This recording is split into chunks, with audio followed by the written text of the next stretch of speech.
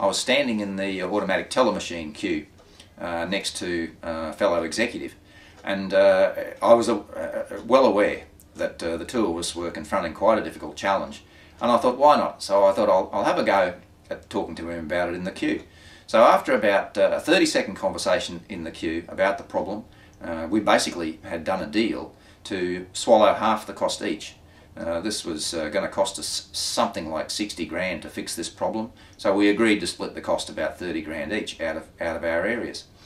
The thing that struck me about this was a brief social interaction with pleasantries and a conversation about what we were up to and what the weather was like. He was quite open to talking about it.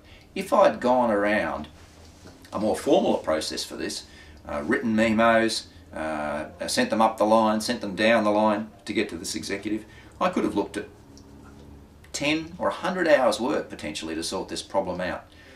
It brought home a couple of messages to me. One is we really have to adopt social approaches to dealing with some of these issues as much as possible. And the other is it's about trust. Trust is the fundamental ingredient. It's kind of a lubricant in all of our relationships in our organisations.